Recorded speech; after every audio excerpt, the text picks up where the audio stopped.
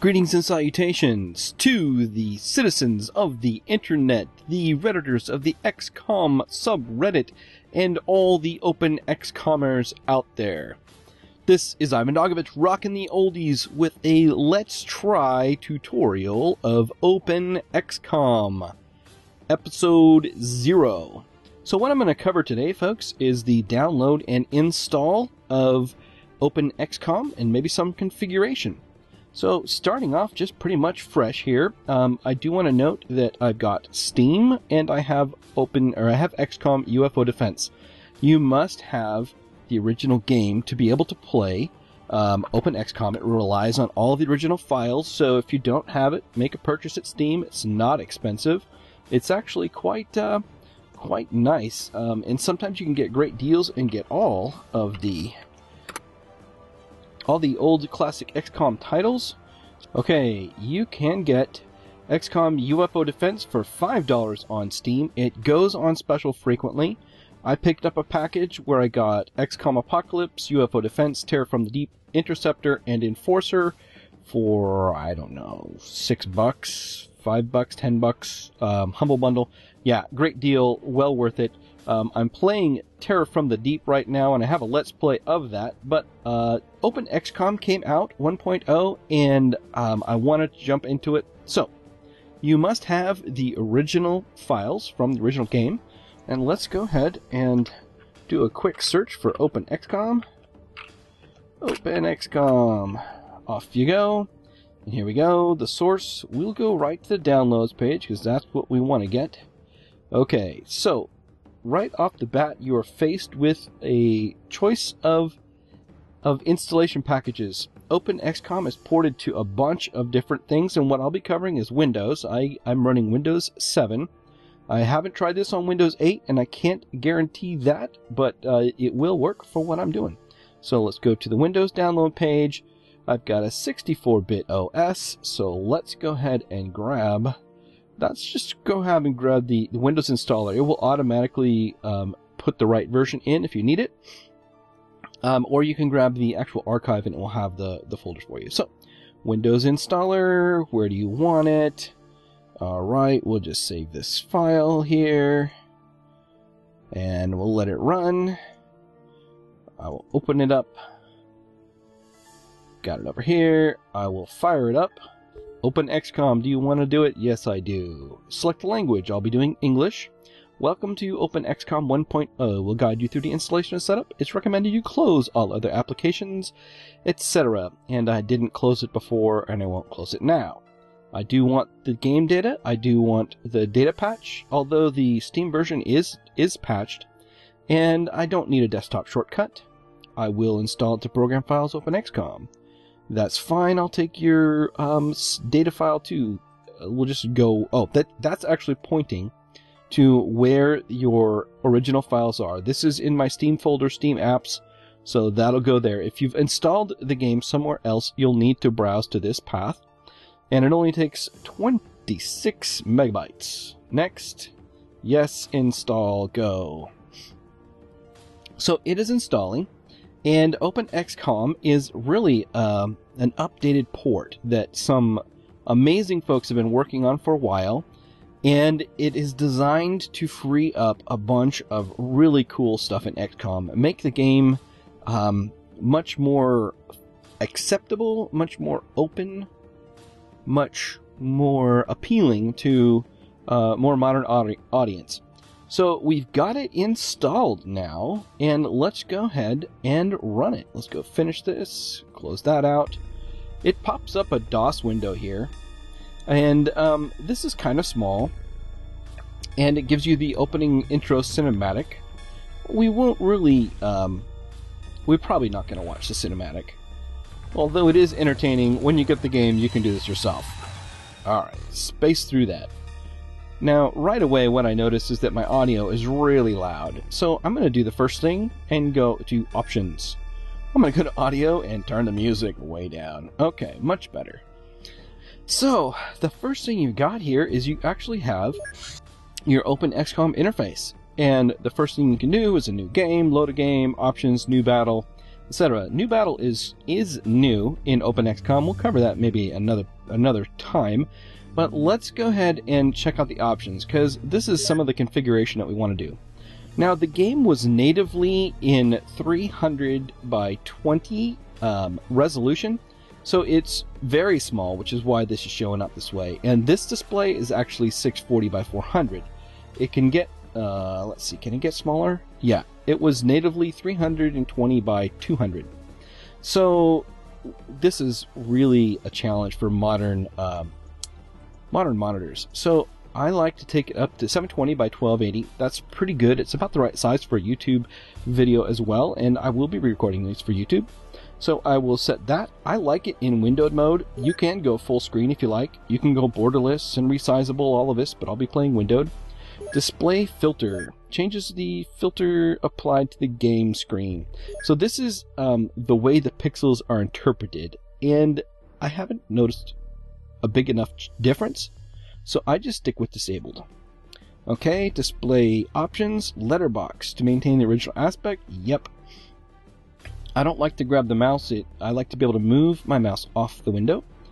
For the geoscape, I've been trying it at 2 times the original, and I like it. So I'm going to go ahead and go with 2 times the original for both the geoscape and the battlescape. So that's my video settings.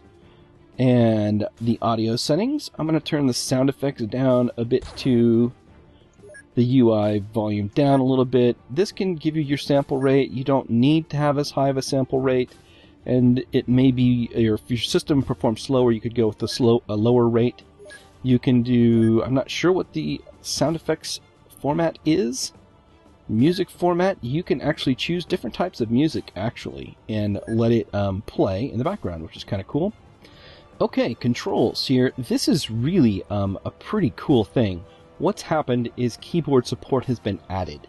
And now no longer do you have to do everything in the interface with the mouse, which was revolutionary for its time, but really gets to be tedious. For example, just the ability to use tab right here to select the next unit is amazing. It's just amazing. You can click on this and set it for maybe a different key. Let's see. Yeah, I could put it on the quote key, but I'm going to keep it untabbed. Just the ability to flip between units, to scroll around and use the keys to do things is amazing. I won't cover each and every change. I will cover some that I'm using in the geoscape and in the battlescape as I use them. But go ahead and look through these. The OpenXcom page has a wiki and has all of these set up. So you can look at these, and it's going to take me a while to learn them all, but let me tell you, it's just going to be a lifesaver. The common usage today to use the mouse in one hand and a keyboard in another has been completely implemented with OpenXcom 1.0, and let me tell you, that's a good thing. Okay, geoscape. So here's some things here. You can set the scroll speed and the clock speed. Now, the clock speed was pretty doggone fast in the original XCom, so I'm going to bump it down a little. Dogfight speed, that can go pretty quick. We don't need to wait forever while we're shooting down stuff. Scroll speed can be good. This is a way to drag scroll, and I'll leave it on middle mouse button. Doesn't make much difference. You can show the countries or not. This is new. You can show the base radar range, which shows up as a circle around your base, which is nice. And it also shows you the flight paths. I'm going to go ahead and show the funds on my UI too, which is kind of nice. It'll show you how much money you've got in the geoscape. And now the battlescape. I will auto edge scroll, so I'll move my mouse to the edge, and I won't do the drag scroll. Fire speed, I want to go fairly fast. Scroll speed, I want to go fairly fast. I want my guys to move really fast. AI, probably medium. The reason I have the AI move a little slower is because they flash up on their movements in between my turns. And if they move fast, sometimes you don't get a lot of time to spot them. So I don't know. I'll play with that. Leave it about there. Path arrows on. Yes, this is really cool. We'll show it in the actual battlescape, but this is really nice. Tooltips, great. Death notifications, for sure. Time units.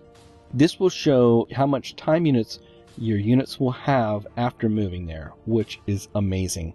This is going to be really great. Okay. Advanced play intro. I'm not going to play it. It gets tedious. Autosave, sure. Save scumming, no. Mouse wheel scroll speed 3 is fine. You can now use the mouse wheel to scroll, which is lovely. Change values with the mouse wheel, and how much you would change them with. Well, 10 is probably... I'm probably going to leave it at 0 for now. Maximize info screens, yes. This will make some of the screens that pop up bigger. FPS limit, how much graphic speed will push out, and I'll leave it at 60, that's fine. I probably don't need that much, and if your game is performing lower, you could probably deal with like 30 to 40. So I'll just leave it at 60 FPS. Geoscape, invert drag scrolling, no. Aggressive retaliation, now here you get into some options that get to be game changing. So aggressive retaliation makes the enemies come after your base all the time. I will not have that on.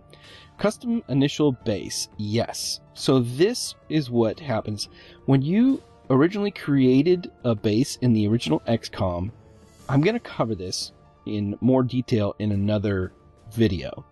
But this will allow us to configure the base the way we like it and not get the generic base.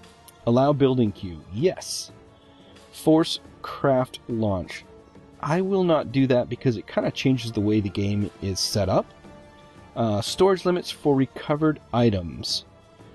Yes, we will do that. Live alien sale, sure, let's sell them. Psionic training at any time? No, that breaks the game too much as far as I'm concerned. Realistic global lighting? Sure. Psi strength evaluation? No, we'll have to do it ourselves. Airborne transfers? No, that sounds kind of funky. Terror from the Deep manufacture rules. Definitely. This is one of the improvements that was made in the second version of the game that is really good, and it's well worth keeping. What do we have here? Spend research items. No. We won't consume them. If you research an item, this would, by default, consume it. And we won't do that. Field promotions, yes. So what that does, I like that. That will give our promotions to people who are in the battle. And you won't get people in another base or somewhere else promoted if you get a chance to get promotions. Alright, Battlescape. We won't change the drag scrolling. Sneaky AI. I'm gonna leave this off, but I may try it sneaky later. UFO extender accuracy. I don't think so. Inventory stats. Yes. This is really great feature. It shows while you're in the inventory screen what some of their stats are. Enhanced soldier sprites, for sure. This is cool because it will show some of the things about the soldiers, like if they're carrying 2 weapons, it might show that. Instant grenades. This is lovely. Yes. So now, when you prime a grenade for turn 0, it will go off as soon as it lands. Save pre-primed grenades. Yes. This is another beautiful thing. Explosion height. We are going to bump this up. So, if it's on 0, it's flat.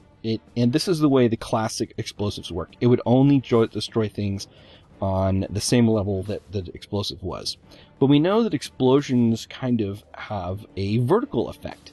So I'm going to go ahead and put it on 2, which means that it'll blow things up 2 layers above or below, and it'll kind of have a radius, which is cool. Auto end battle, for sure. Once you kill the last enemy, that the battle will end, and you don't have to play around. Smooth bullet camera. This is nice. I like it. Disable auto equip. No, we will leave the auto equip on. This one of the features of XCom, of OpenXcom. It will equip your troops. Once you set up a configuration, it will automatically equip them. Confirm fire mode. Nope. Alien weapon self-destruct. No way. This is like the common in the normal games, but if you don't get alien weapons, you really have a hard time supporting yourself in OpenXcom. So we will leave that off.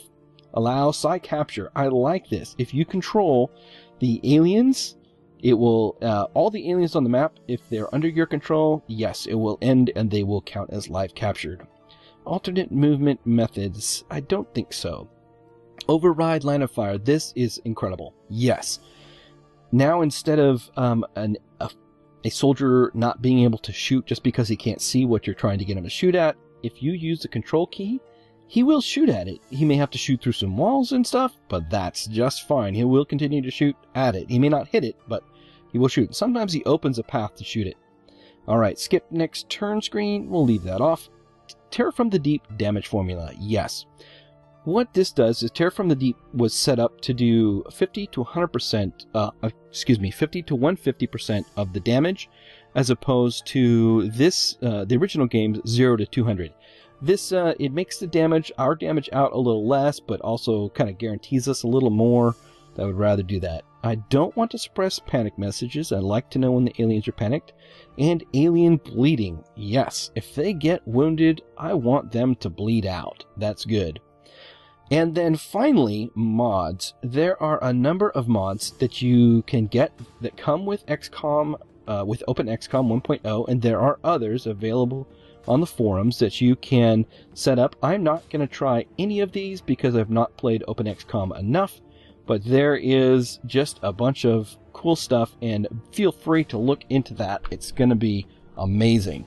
So we have set up our game, we've configured it, and here we go. The game is loading. We've bumped up to our new display resolution, and we will start a new game in our next episode. So I want to thank you for joining me for this episode 0 of Let's Try OpenXcom 1.0 tutorial. You've been rocking the oldies with IvanDogovich. If you like what you've seen here, I encourage you to check out my Let's Play of Terror from the Deep. It's been a blast to play, and we're about halfway through, 2/3 through that Let's Play. We've got at least 66 episodes out. I invite you to sign up for that. You may get a soldier named after you. But thanks for joining me again, and we'll see you next time on the next OpenXcom Let's Try tutorial.